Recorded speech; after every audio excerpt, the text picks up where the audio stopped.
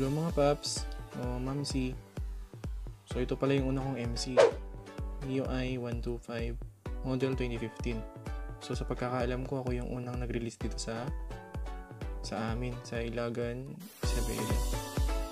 So inilabas ko tong motor na to August 2015.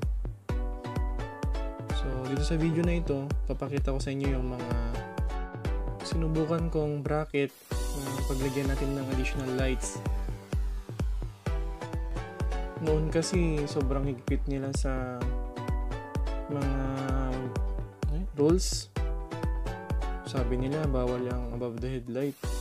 Ang headlight ng motor natin sa baba lang, hindi katulad sa sporty na mayroon sa may taas. Kaya nag-isip talaga ako ng pwedeng gawin. So ang dami ko rin ginawang kalokohan. Pinatasan ko yung mga fairings para lang below the headlight talaga siya.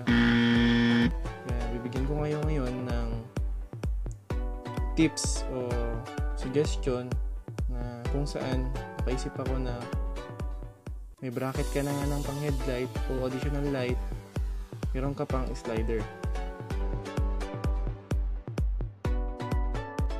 Pag nagpa-customize kayo sa mga welding shop, bantayan nyo kung aalisin nila yung negative at positive sa baterya nyo, pati na rin yung ECU sa may bandang likod kung magtatap sila dyan sa may harapan.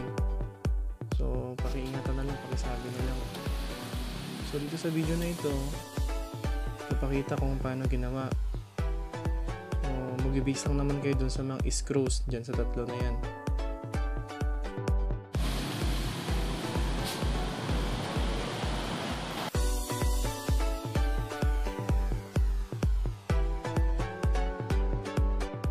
Ito yung palpak ko noon, pinabutas ko yung sa fairing.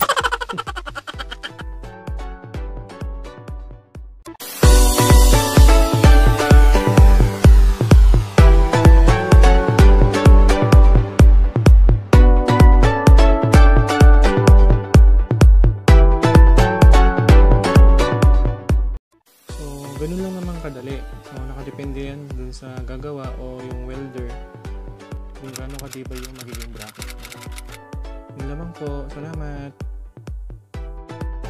Kung meron kayong gustong i-request na video, just comment at babasahin natin yan. Kung nakatulong naman yung video sa inyo, please click subscribe and click the bell icon for notification.